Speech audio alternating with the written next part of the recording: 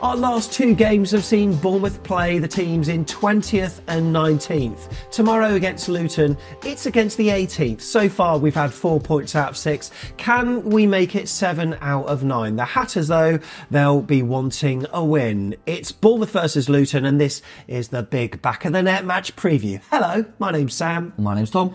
And it's a game that, of course, has got to be played again after what happened last time at Dean Court.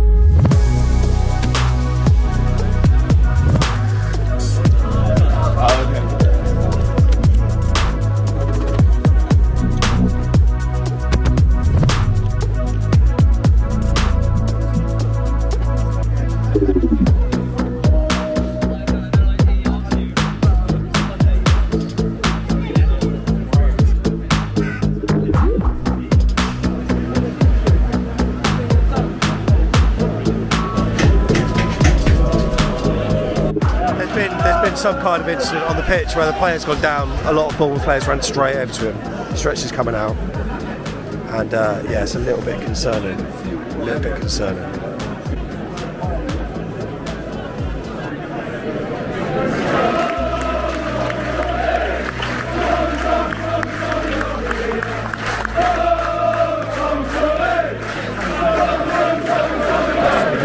Yeah, Tom Lockyer, central defender. To the dressing rooms, and we'll come back to you after the boys have gathered themselves for 5 minutes or so. We'll come back to you in a few minutes' time.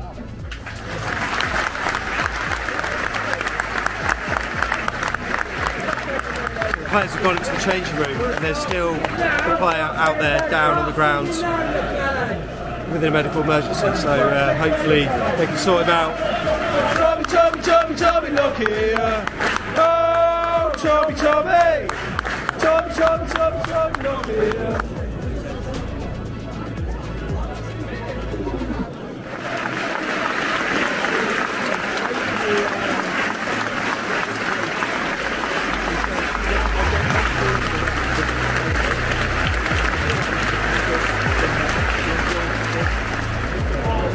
The game has been suspended. I'd like to start the time.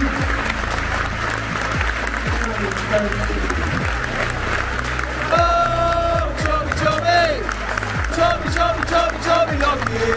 Oh, Tommy Lockyer! Oh, Tommy Lockyer! Oh, Tommy Lockyer!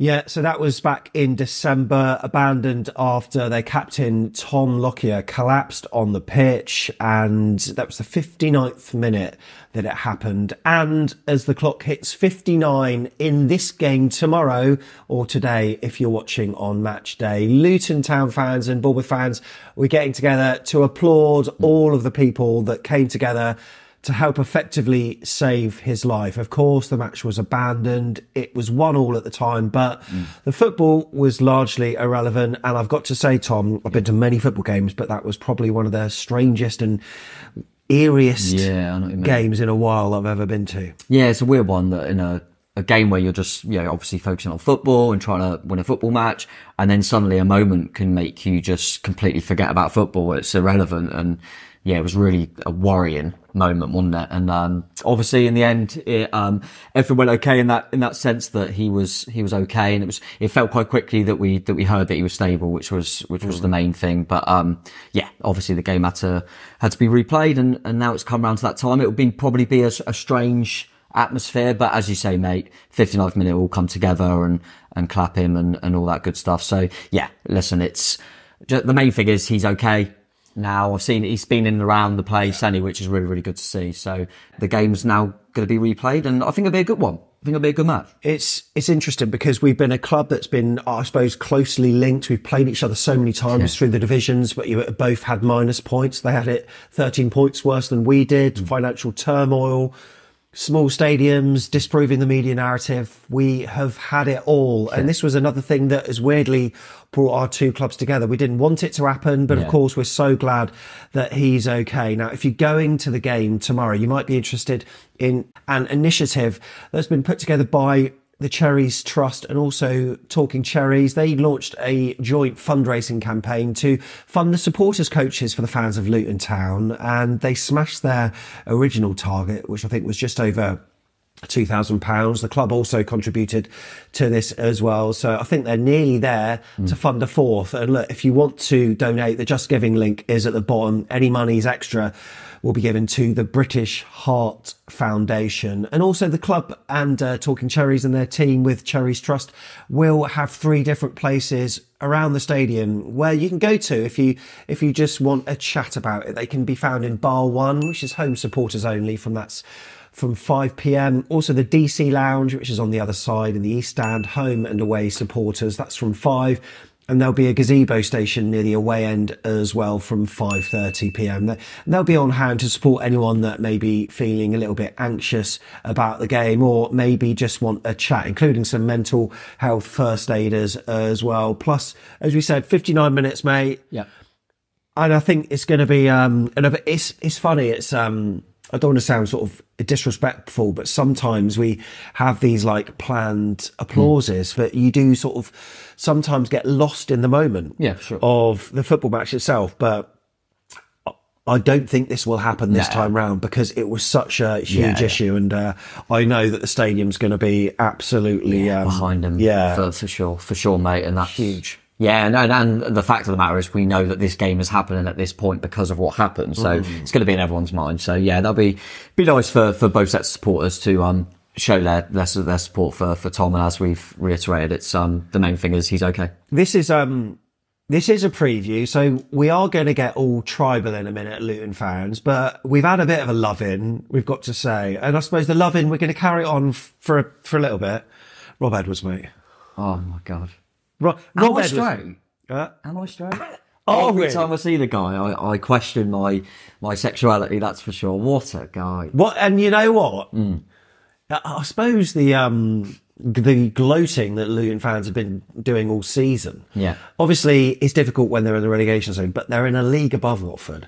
And it's probably exacerbated by the fact that Watford have sacked yet another manager. That's not like Watford. It's so unlike Watford. And Rob Edwards, of course, was Luton manager for a bit, and they decided to obviously dispose of him pretty quickly. And for us, there's a weird link with one of the names that's been linked with the position at Vicarage Road. Scott Parker. Wow. I mean, that would be incredible, wouldn't it? He's linked. I guess he's always going to be kind of linked with Championship clubs, I think. Makes sense. There's a few names in there, but he is one of them. That would be funny. I mean, I'm not sure if we've got any Watford fans as subscribers. I'll be very surprised if any Watford fans are watching a Luton preview. But you never know. They might be, but as a football, they stink, don't they?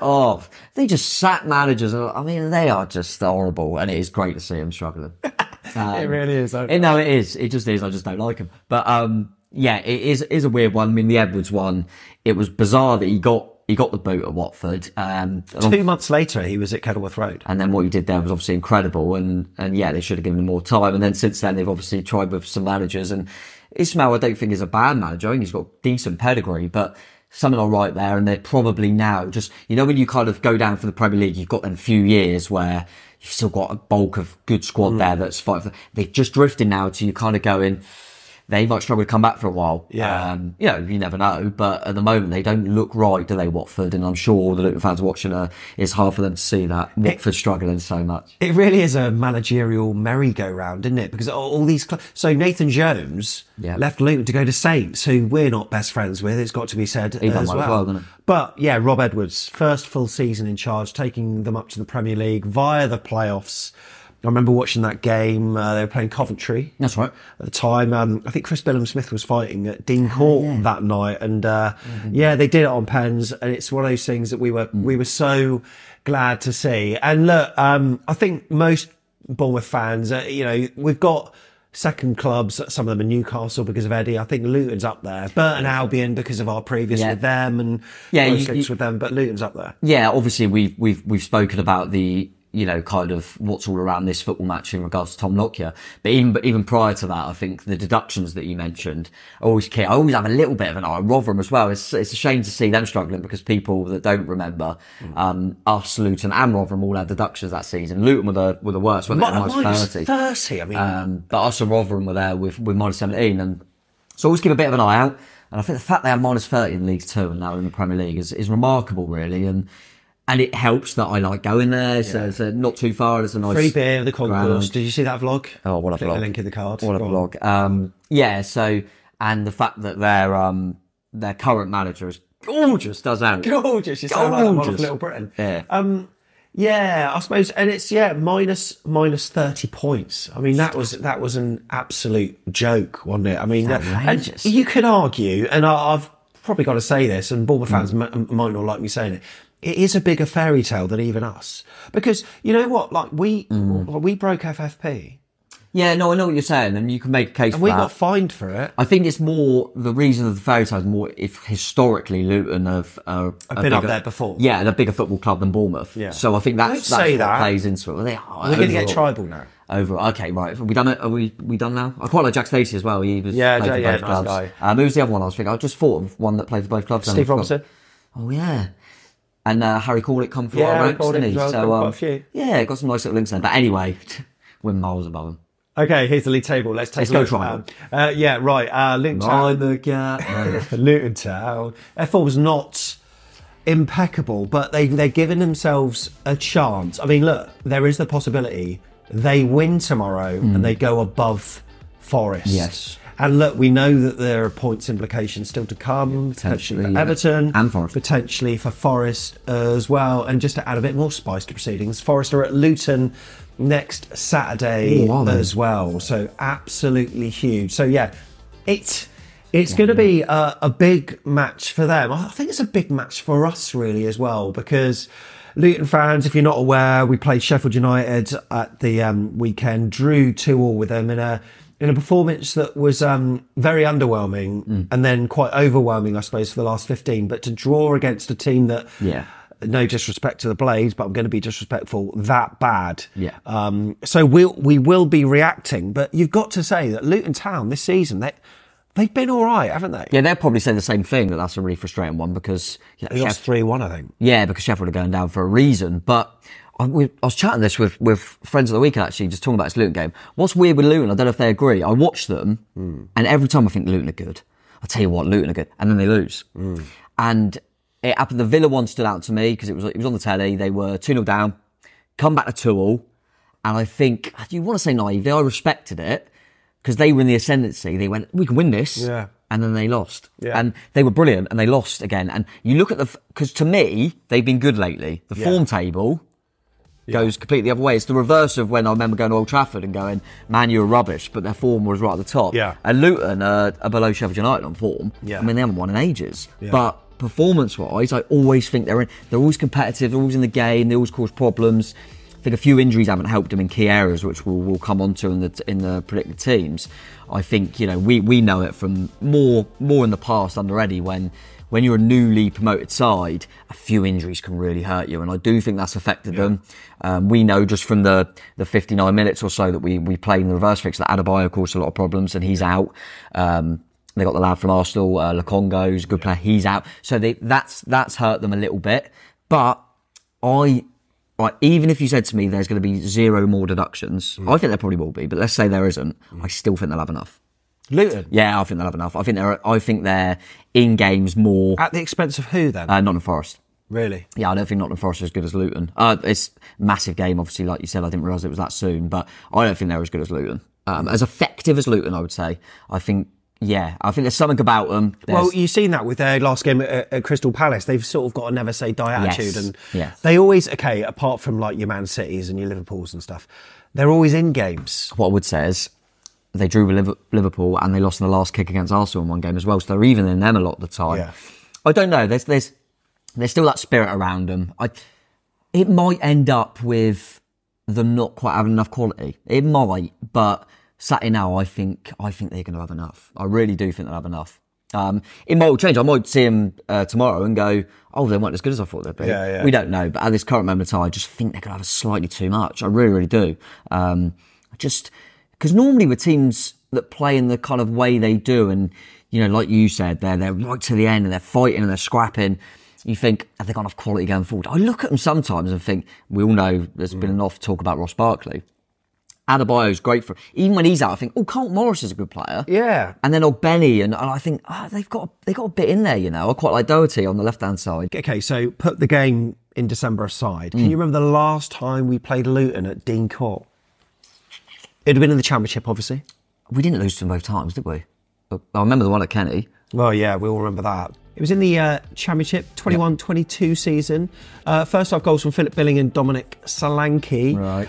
Both assists, by the way, from Ryan Christie. Of course. But then Luton did pull one back. That was Lloyd Kelly scoring his own net. Yeah, vaguely remember it now. Like I say, annoyingly... And that took Cherries to the top of the table, by the way. Oh, okay. Annoyingly from that season, I remember the defeat more because it was last minute. Naismith for them. Yeah. In the last minute when we come back from two goals again. Morgan Rogers' only bloody goal for us, wasn't it? Morgan Rogers. Yeah, and I think Marcondes actually. Morgan Rogers. Yeah, but that was an exciting one. But yeah, we obviously done well that season. We had a good team. But yeah, I can't remember that game too well, but we've always had good games with them over the years, haven't we? I don't know what a head-to-head's like. Well, it's 1-15, drawn 7, lost 7 at Dean Court in all competitions. Pretty even. We've won 25, drawn 17, lost 22. I'll always remember. Oh, I was about to say a game I always remember. Go on. Go on. I was October 2003. Right.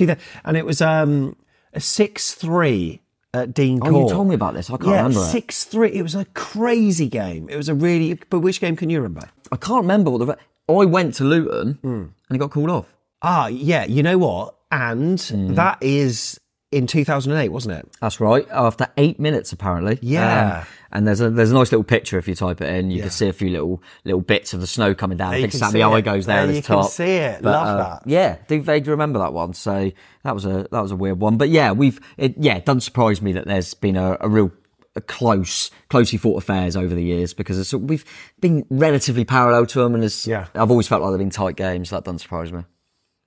Now, as ever, this match preview is powered by SofaScore, our favourite footballing app. If you download it, you get real-time goal notifications that are faster than if you watch them on TV. Player and team information, stats, heat maps, and it's the highest rated live score app on the App Store and Google Play Store. I managed to say it without slipping up. Are you pleased with that?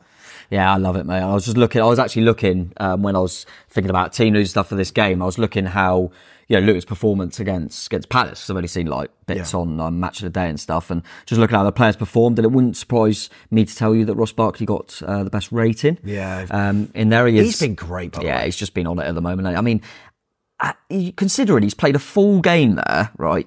He's made 46 passes, 43 of them are accurate. Yeah. 93%. But also, I mean, a lot of those, I wonder how many of those passes are like under 5 yards. It doesn't matter, mate. You keep the ball. Andrew Sermon. But he's quality. And if you put together a montage of some of his best moments, I mean, I know that SofaScore can't quite do that, these little pirouettes he's done, I saw him on a live show where he did a lovely pirouette and then shot. Yeah. Oh my God.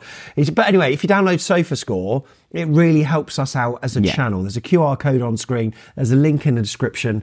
And for good measure, we've added a card at the top. Just tap it, download the app, and come back to the preview when you've done it. I'll give you 3 seconds to do it. Come on, 3, 2, 1. You said 3, 2, 1 as I was doing 1, 2, 3, which is brilliant. And I also realised, by the way, that not only does it say their names, shows a little image of them. So I'm just zooming in there, look. Rob Edwards. You see it. He is dreamy. By the way, we've got loads of content that's covering this game. We've got, what is it, at full time? Fan camps? Fan cabs at full time, instant reaction, and obviously more than welcome to come over, any Luton fans as well. Got the vlog the day after, of course, and then later in the week we'll probably dissect it a little bit more in a second look show. Yeah, that's right. So we'll have 2 weeks to fill. So look, the away day shows are going to be coming We just talk about it for 2 weeks because we've got no other games. That's what we'll do. We'll just do an extended second look that lasts 14 days. That's fine. But we've got some away day shows that we've kept we've just kept it there because we knew we had this little break coming up. make sure you subscribe and like for all that, because there'll be plenty of content on the game itself. Just looking through some of their results since the turn of the year, Luton. Yeah. I mean, I think they got knocked out of the FA Cup, but they had a couple of. I mean, obviously Bolton took them to a replay, but Luton overcame them. Some of these results, I mean, 1-1 at Burnley. I suppose if you're both scrapping out, that you'd take a point at your relegation rivals. But then they won at Everton, which was huge for them, wasn't it? Yeah, but I bet they were gutted it was cut. Do you know what I mean? They were probably thinking, but still momentum, and look what they did against Brighton. That was a mad game, hell of a result. And then you obviously saw that Newcastle one, which was a crazy game, 4-4. Yeah.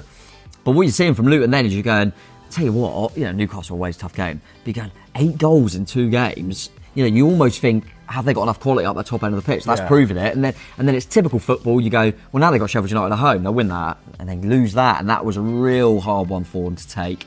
Man United game. I mean, they ran them close, didn't they? Yeah, but I remember Man U were 2-0 up quickly. I think Højlund scored after a minute or something ridiculous. But then Luton absolutely battered them. They couldn't score. Liverpool and City is what it is. We know how that can be. That was in the Cup, wasn't it, City? Yeah. Yes, of course it was. Actually, they got in the FA Cup, and they got a bit of a drubbing in that. And the Villa game we spoke about was frustrating. And the Palace game, as I say, I was looking at it because obviously we had our own game, and they're 1-0 down. And you kind of briefly mentioned it there. While it was 1-0, I thought it wouldn't shock me. Yeah. Luton will be there till the end. And it was one of their subs actually, Woodrow, wasn't it? And that must be key for them. We had it in our game. We were 2-0 down, as we said. Come back, the impact off the bench helped us. That would be big for them. With the injuries they've got, a striker, Woodrow, who's not really known too much at this level, comes off the bench, gets a goal for them. Is that what makes you think they've got enough? Yeah, I think they've got enough. And I think, like you say, with injuries and still bringing players off the bench that can make an impact is key for them. And even though they've got a lot of unknown players, people like your Barclays, they've been there a little bit, and I just think they'll love that responsibility. Even like Andros Townsend coming off the bench, a lot of experience. One of the things they've got in their locker, I mean, this particular player is not featuring today, but you see the most headed goals in the Premier League this season. Elijah Adebayo, look at that, with 4. But they've got a lot of aerial prowess. We saw that, of course, in the first game. But he will not be available. We'll go through who is available and who is not for Bournemouth. We've got a number of players that are on the injury table. Ryan Fredericks is somewhere. Do you know Ryan Fredericks? Yeah, I don't know if you celebrate it, but a year ago this week it was. I should have baked you a cake. A year ago this year he made his last bit. He came on as a sub against Liverpool in the 82nd minute, and he's never been the same since, apparently. But I think Fredericks might miss out on this game. We were playing that initials game on the way to insert stadium here. I can't remember, but it was an away game. We were going through like MB. Matthew Baudry. Yeah, Marvin Bartley. Sorry, Mohamed Bertha. But I wouldn't have said Marcos Senesi Baron. I forgot about that. He's got that double barrel thing, wouldn't it? That's one to keep in the locker. I'll do that to Steve because he doesn't want to. And RF, you're only allowed to say Ryan Fredericks. I'm not letting you say the other ones, so it's fine. Okay. Yeah, thank you. Lloyd Kelly, of course.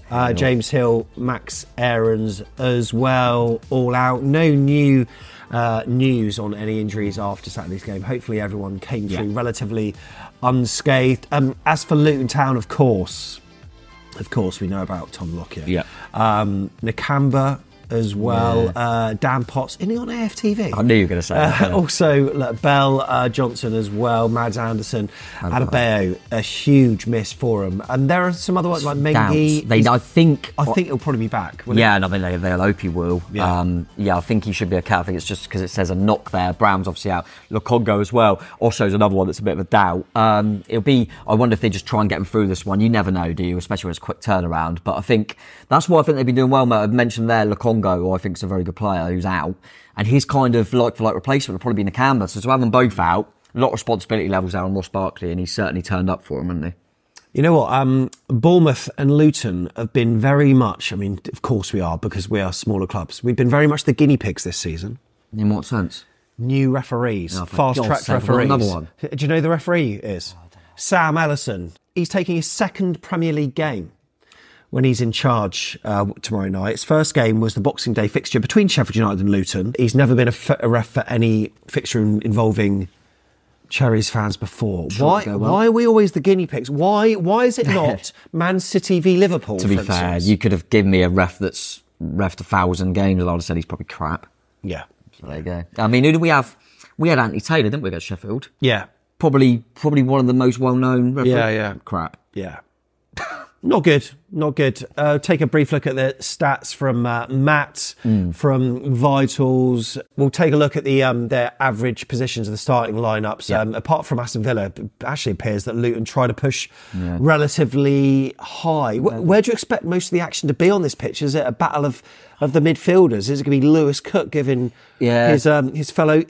Did he and Barkley ever play together, maybe? Potentially. Maybe named in the same squad at some point. But yeah, I think what's interesting about Luton midfield battle, couldn't it? is we all know how good Barkley is on the ball and they can play for him if they need to. But when I've seen him a lot, they like to get it wide and get balls in the box as well. So they've got a few weapons there, so it'll be interesting. I think we're going to have to try and stop the deliveries at source, really, because I think they've got some big threats in the box. So big game for kind of us in wide areas. I wonder if we go for a bit of pace in there to make sure we stop them getting to the byline, getting balls in the box, all that good stuff. Okay, right. As for the teams, there was someone on our YouTube comment saying we spend too long talking people through our team. Harsh, but okay, we'll do it in 1 minute. All right? How's about that? Bournemouth team in a minute then. Right, who have we got? I think it's going to be Neto. Okay, well, not Travers. No, I do think Neto will still start. So yeah, Neto in goal. Back four from right to left. Adam Smith staying in.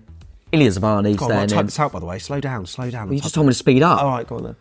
Smith. Yeah. Zabani. Yeah. Christopher Mepper. Is it Christopher or Christopher? Yeah. Mepper. Dongo Watara. He's got to play. After his last performance, he's in at left back. Okay.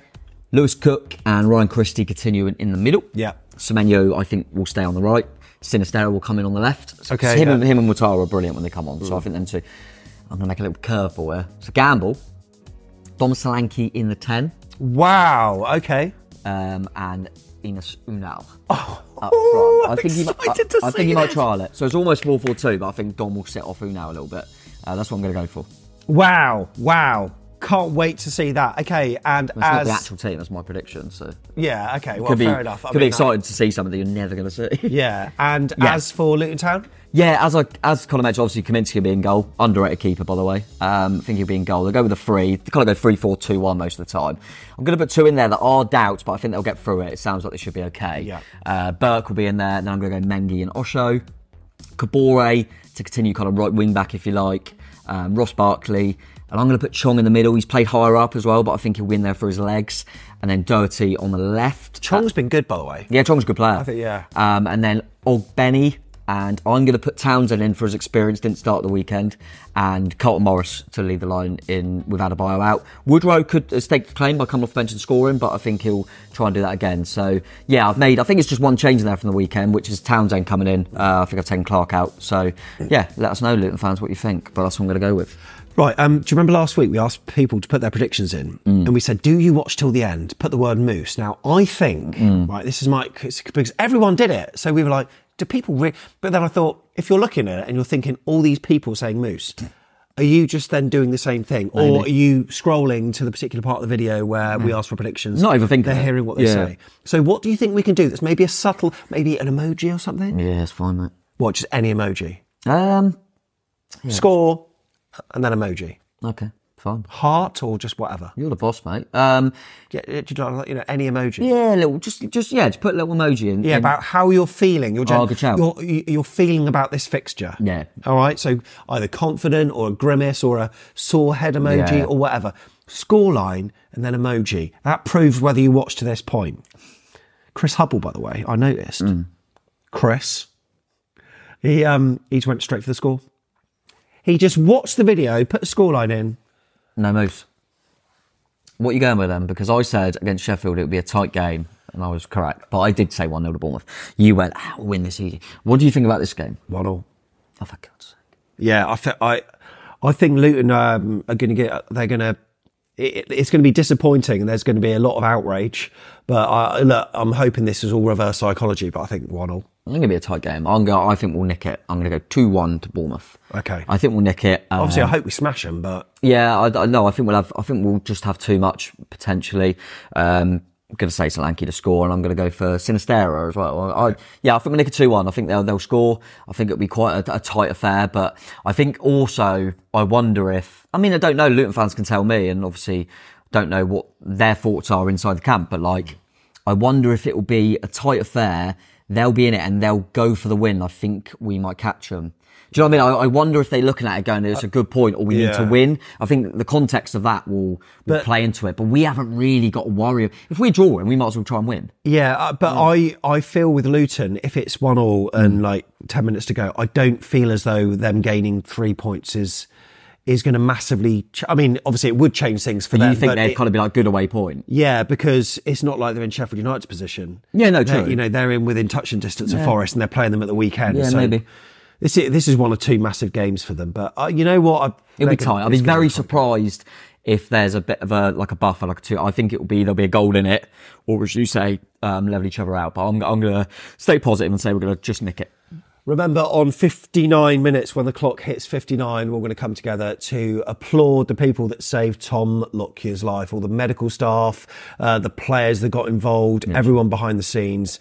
There are a lot of people that contributed to Tom Lockyer still being here today. It was an emotional time. I'm sure it's going to be very emotional then. But let's make sure we applaud on 59 minutes, and hopefully we'll enjoy a good day where Bournemouth get 3 points. Fingers crossed, eh? Let's hope so, mate. Yeah. I think we'll have just enough. Excellent stuff. Right, cheers for watching. Up the Cherries. We'll see you at Dean Court. Up the Cherries. You Reds. Just going to look at Rob Wedgwood's again.